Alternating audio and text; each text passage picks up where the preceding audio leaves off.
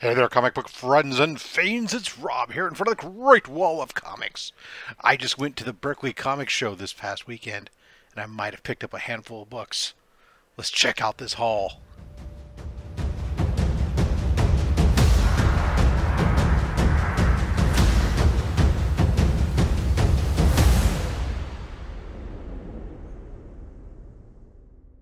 Alright, so I got myself a haul of books. Yes! At the Berkeley Comic Show, always a great time. It's a small comic show in Berkeley, California. They do it like 4 times a year. It's in a gymnasium or multi-purpose room, essentially, of the Berkeley Adult School. And, it's like $10 to get in, 15 if you want to get in an hour, the first hour. After the first hour, it's $10. I got there early. I already knew I had a stack of books waiting for me because one of the regulars there who helps to organize the Berkeley Comic Show had reached out to me ahead of time, told me to check out what he had on his eBay page, and that he'd pull anything that I wanted down and give me 25% off. So special thanks out to my man there on that.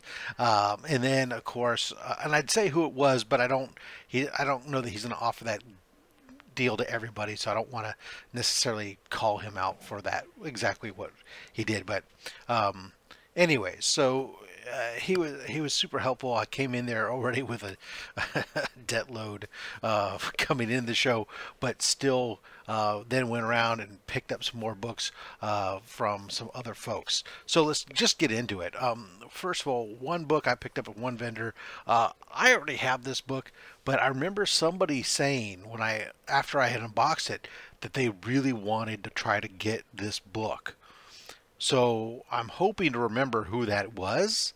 Otherwise, it's just going to go in my giveaway bin for them. But that's Captain America 122, the Scorpion fighting Captain America. I was able to pick this up for $10, so in nice condition. So I mean, it's like 6.5, 7, but it's perfectly great for that price. So hopefully I'll remember who it was who wanted that and be able to take care of them. All right. Then we picked up a nice, amazing Spider-Man 174 for my run, my ASM run. I don't have, I guess, obviously my focus has been 1 through 100, of which I only need issue 3, but there are some books above 100 that I do need too.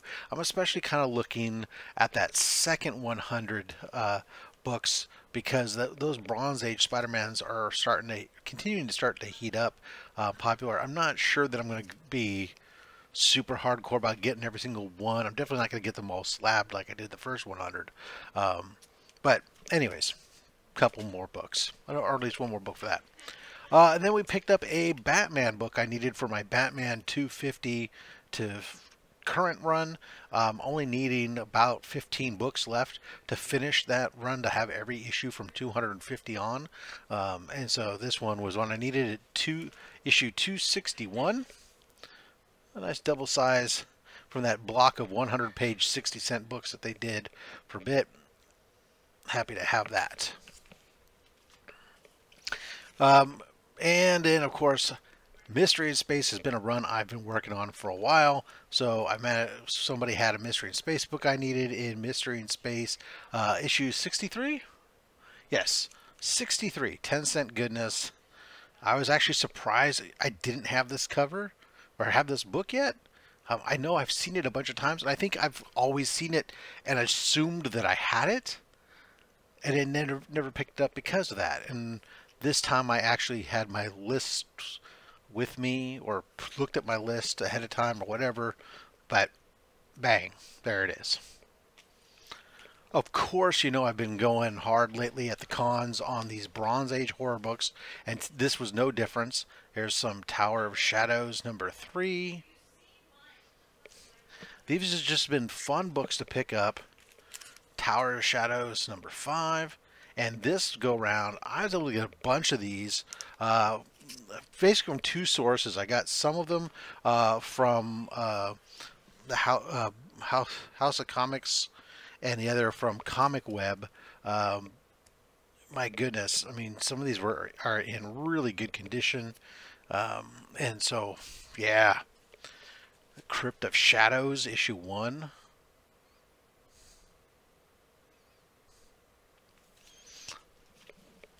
And Monsters on the Prowl, issue 19. I'm almost done, I think, with my Monsters on the Prowl. Creatures on the Loose, number 12. I was captured by Gorilla. These just been these Marvel horror. Great. Everybody talks about the DC horror, and some of these Marvel horrors are fun. Creatures on the Loose. Check out this one. This one just reminds me of like John Carter. Of course, it is also the Warrior of Mars, Gulliver Jones. Right? Yeah, Gulliver Jones, Warrior of Mars. So obviously they're playing off of John Carter. Where Creatures Roam. Of course, these are these are like the reprint books. They're from the Atlas monster books that were out, but great covers, fun to pick up. Look at they're so clean. Glop, the Glop. Here's a Tales of Suspense. I picked up issue 71. I've been kind of grabbing lately from time to time, and in low grade. I really have not been digging these out in high grade at all. 67, just low grade has been perfectly fine. I just want the covers to present somewhat well because I think that they're cool, really cool, and super undervalued. At least the majority of them. Like, because most of these I could pick them up for 10 to 15 bucks. You know. This is early 60s. Let's see. That was kind of in the middle of stuff. Here's some Where Monsters Dwell. So we go back to some more of the monster books.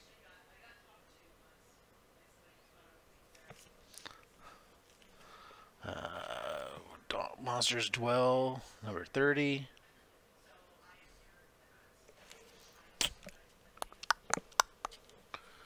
Oh, Gorgula.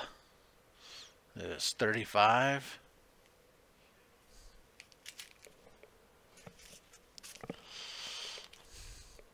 $38. You got a wrestling match, so take that. Do a power bomb. The heavyweight battle of the century decide the championship of two worlds. Where Monsters Dwell. There's Grog. Grog is here. And then this is a nice cover. Great looking book too. Weird Wonder Tales, issue 3. The Thing in the Bog. That's just beautiful. It Lurks Behind the Wall. Weird Wonder Tales number 4. Look at the size of it compared to these people down here at the bottom. These were just beautiful. I grabbed these Weird Wonder Tales from Comic Web. These were awesome.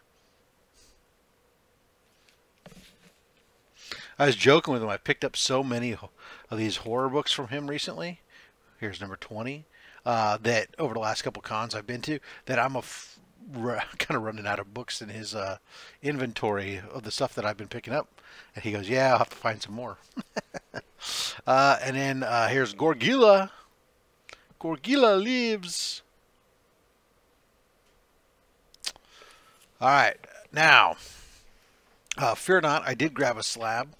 I got, this was a $75 slab. I was like, steal, done. I loved it. In fact, was picking up a raw copy, but put it back because I found this slab and decided to go with the slab instead. This is Tales of Suspense number 72, and it's not a key, but you get this giant Nazi robot coming through here. Sorry about the glare. You can see Cap hanging onto the spikes on the feet as he's fighting this giant Nazi robot. And that, you know, robots, sci-fi, that's all good. Awesome Android. So, yeah. The Sleeper Shall Wake. Awesome Android, Mad Thinker, Red Skull, and Avengers. Scarlet Witch and Quicksilver and Hawkeye all make appearances. So, there you are. So that was the slab. And then we get into the other bigger, well, this one's not necessarily big, but it is what I've been pulling the Captain America 100 through 126 that I wanted to get in high grade. One of those books I've been needing is this one here, 104. I've been needing it in high grade, but everybody who's had it has been wanting a really high price for it. I was able to find a copy raw that from a reputable dealer who thinks that it's a 9294. I don't see hardly anything wrong with this book, so I tend to agree. So I'm hoping we're going to get this one pressed and slabbed and hope that it comes back in that range of 9.0 plus, so that way it fits the run that I'm getting and saves me some money. Next, the other two more books that we picked up here. These are the bigger books, of course, because we always save the big for the end. This one here, Tales of Suspense 52. That's that first appearance of Black Widow. That's the Black Widow in the background there. Let me try and pull it out of the top loader here. The top loader's got a little extra glare on it. There we go. So the first appearance of Black Widow. It's a low-grade copy, but hey, that's all right. We got it. We'll get that one pressed and cleaned and sent on out. And then the last and final book, a book I've been looking for a while. I missed out on a slab copy at a great price.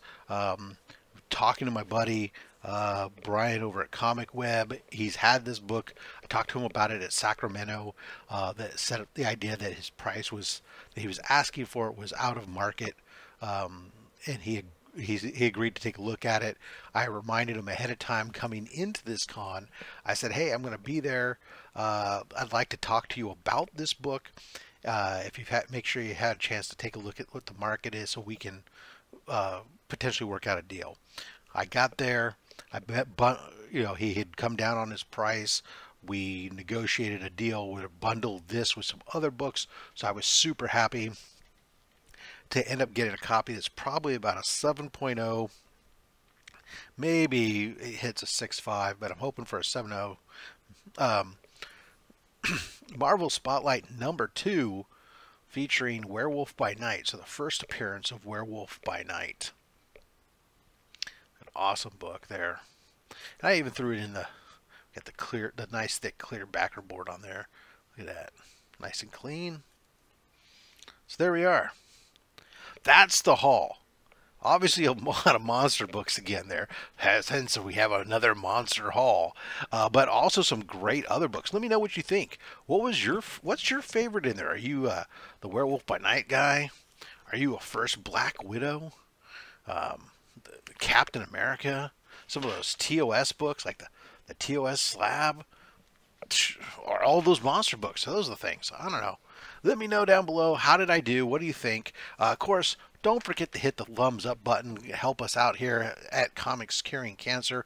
Follow us on Instagram. All the revenue from this channel goes to support Comics Curing Cancer and the American Cancer Society.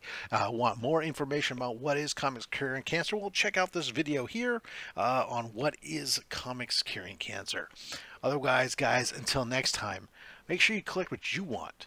Don't listen to anybody, including me. I'm just a fat man with a fat stack of comics and a fat opinion. Thanks for watching.